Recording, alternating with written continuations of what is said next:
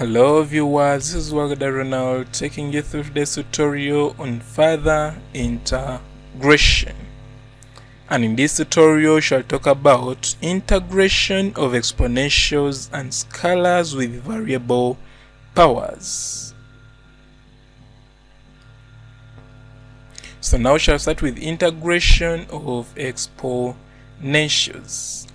And case 1 is by using the method of changing the variable.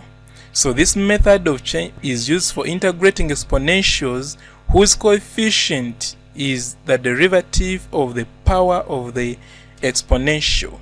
So such integrals are in the form integral of f prime x multiplied by exponential of fx. Integrals of exponentials in this form are integrated using the method of changing the variable. How do we do it?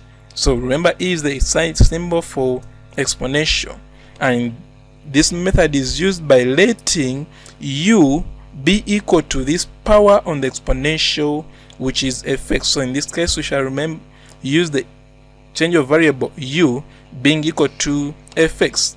But you have to remember that integral of e raised to the power u with respect to u is equal to e raised to the power u. So this, the integral of this is that. So always remember that. It will help us much. So first of all, we want to first prove how come that this integral of eu is equal to eu. It doesn't change at all. So let's see how it comes about. So you already know that derivative of exponent of e to power u is equal to e to power u. Therefore, what we do, shall put integrals on both sides to come up with this expression. But remember, integration is the reverse of differentiation, so this can cancel to remain with e raised to the power u alone. So in this case, we shall get e to power u being equal to the integral of e to power u with respect to u. Therefore, every integral of e to power u can just rearrange to come up with the integral of e to power u with respect to u being equal to e to power u plus the constant of integration as required. I think we have got the proof of this expression.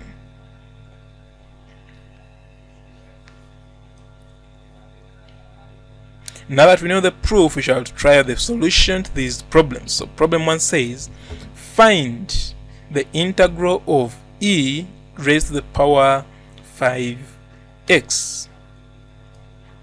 So in this case, we shall first let u to be equal to the power, which is 5x, and therefore when I differentiate 5x, I'll come up with 5, and when I make dx the subject, I'll come up with my dx being equal to 1 over 5 du. And with that, I'll now substitute. Now 5x is equal to u, so I'll come and substitute where there is 5x, I'll put there u. So now when I simplify this, I'll come up with, remember 1 over 5 is the constant, so I'll put it out. I remain with e to power u, which is this, and du, which is that.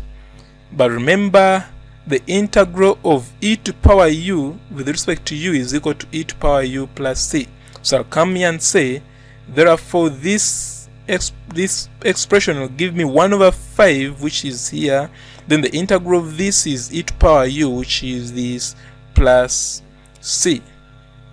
But remember, we are the ones who introduced in the u, so we have to again eliminate it by remembering that u is equal to 5x. So where there is u, I'll put there 5x to come up with my integral of e to power 5x with respect to x being equal to 1 over 5 e to power 5x plus the constant of integration.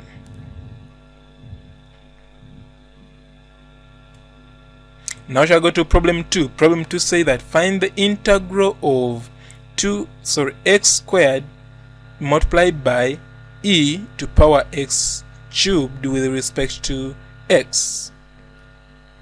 So in this case, I'll first let the power to be equal to u, so therefore u will be equal to x cubed. And when I differentiate, I'll come up with du dx being equal to 3x squared. And when I make dx the subject, I'll come up with dx being equal to 1 over 3x squared du. Now next is to substitute. The dx is equal to 1 over 3x squared du, so I'll come and substitute for dx, and also substitute for the power x cubed, which is that. Now we shall first leave this one unchanged, because even in dx there is also x. So I first leave it so that at the end they cancel. I think you can see x squared and this x squared can cancel. So in the end I'll remain with here 1 over 3, which is this, and this other remain with e to power u, which is that, and this du will be here. Then I remember the integral of e to power u is the same as e to power u, so in the end I'll come up with 1 over 3, which is this, multiplied by e to power u, which is the integral for this, plus the constant of integration.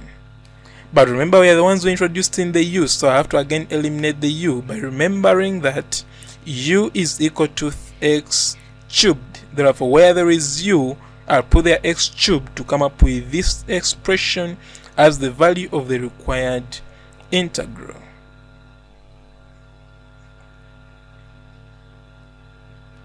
So now we shall go to case 2, whereby we need to use the method of integration by parts. So this method is used for integrating exponentials whose coefficient is not the derivative of the power on the exponential. So not that one. If the coefficient is the derivative, we use the method of changing the variable. But in cases where the coefficient is not the derivative of the power on the exponential, we use the method of integration by parts. And I believe by now you know that method, because that was the previous lesson. So such integrals are in the form integral of gx e to power fx with respect to x. So in this case we use u being equal to gx, and dv dx will be equal to exponential of f to power x. So in such integrals, this one is u and this one is dv dx.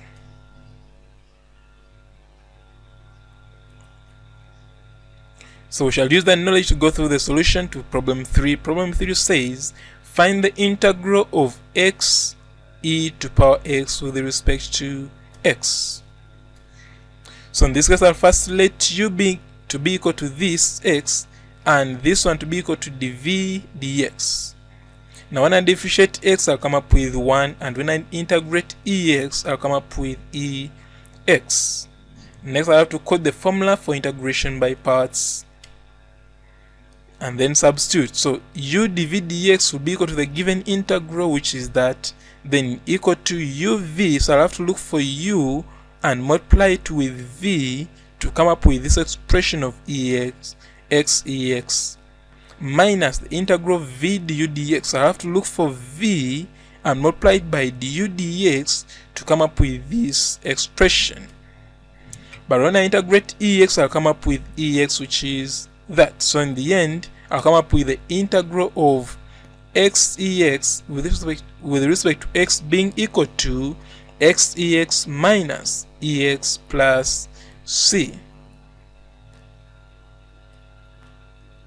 So now we shall go to the alternative method. I think when you realize this integral, the one function which is not a polynomial is ex and can easily be integrated. And remember we said, if the function which is not a polynomial can easily be integrated, then you can also use this alternative method of drawing a table. So the table consists of 3 columns: the sign, the part of differentiation, and the part of integration. For the part of sign, you begin with positive, negative, positive, and so on. Where to stop depends on the column of differentiation. So in this case, we have x first, which is this. When I differentiate x, I come up with 1. And when I differentiate 1, I'll come up with 0. So now that I've got 0, it means this is where I should stop. Now for the part of integration, when I integrate ex, I'll come up with ex. And when I again integrate this ex, I'll come up with ex. So next is to use the table.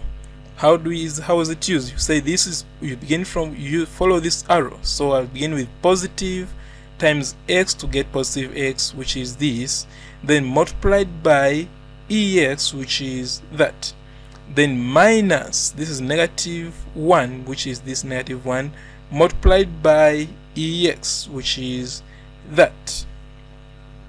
So in the end, I'll come up with xex minus ex plus c, which is the required integral. I think we answer that the same as the one got in the previous method. So now we shall go to integration of scalars with variable powers. So such integrals are in the form integral of a f raised to the power fx with respect to x. And in this case, a is just any constant number. Constant number can mean 2 or 3 or 4 or 5 or any number, as long as it's a constant number, but this time with a power which is variable. I think as you can see, it is fx. So in such integrals, we use the method of change of variable, but this time we'll let u be equal to the power on that constant number. So u will be equal to fx, but also remember that the integral of a raised to the power u with respect to u is equal to au over ln a plus c. So we shall first look at the proof as to why the integral of a to power u du is equal to a to power u over ln a plus c. So first of all, you have to let another variable, say y, being equal to a to power u, and when you put ln on both sides, we shall come up with ln y being equal to ln a to power u, but this u can come down to give you ln y being equal to u ln a. And when I differentiate both sides with respect to u, I'll come up with this side should be 1 over y times dy du, and this side, remember ln a is a constant, so the derivative will now be just ln a. So when I bring this y this side, I'll come up with dy du being equal to y ln a. And when I cross multiply and collect like terms, I'll come up with dy being equal to au ln a du. Now where is this au coming from? Au is coming from here. Remember, y is equal to au, so that means that dy will be equal to au ln a du. Now from there, I'll put integrals on both sides to come up with this, but remember ln a is a constant and therefore can come out to give you y. So when I integrate 1 with respect to y, I'll come up with y, and this side I'll pull out the constant, remain inside, it will become a to power u du. So when I bring this constant this side, it will come up with y over ln a being equal to integral of au du. But remember, y is equal to a to power u, so I'll come up with the integral of a to power u du being equal to a to power u over ln u plus c as required.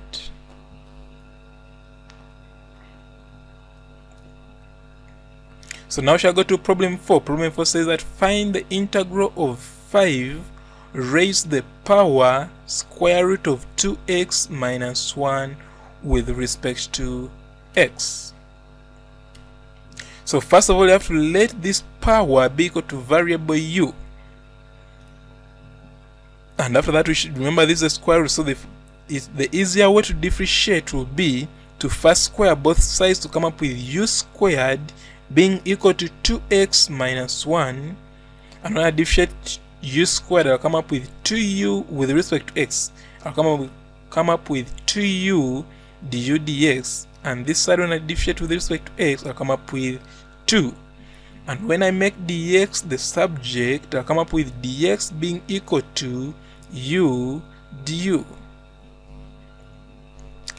So now I'm going to substitute. Remember, square root of 2x minus 1 was equal to u, so I'll come and put here u, and dx is equal to u du, so I'll come and substitute for dx.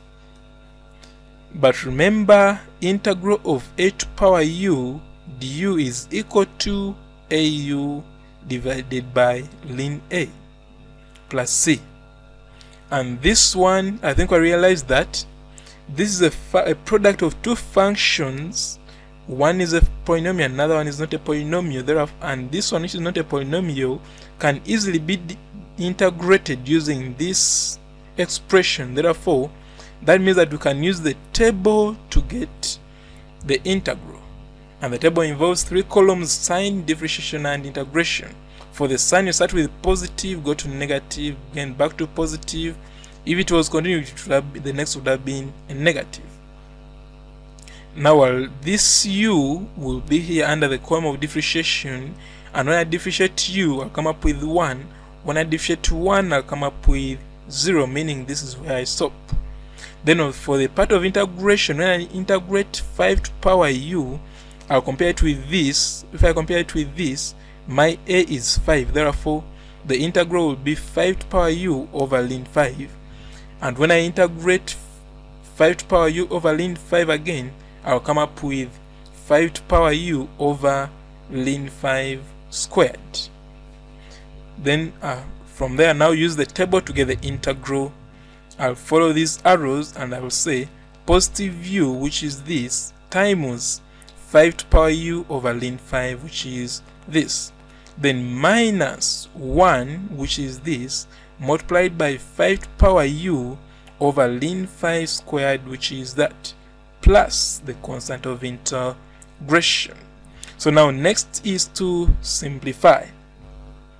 I think you realize that 5 to power u is common in both, and ln 5 squared can be the LCM. So when I pull them out, for this part I remain with u ln 5, and this part I remain with 1.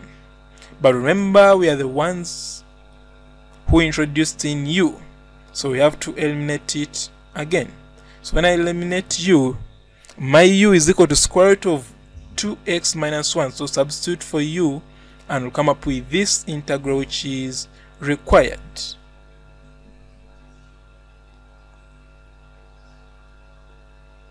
So it's now your turn to try the following problems. So that is problem 1. Try it out, compare answer with this.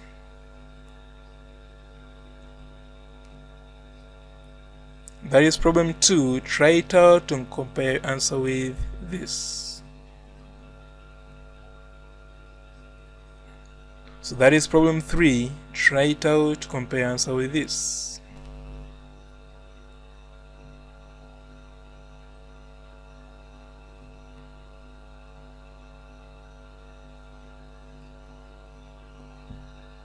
So that is problem 4. Try it out,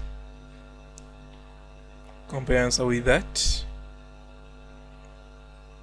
And that is problem 5. Try it out, compare answer with that. And that is problem 6. Try it out, compare answer with that.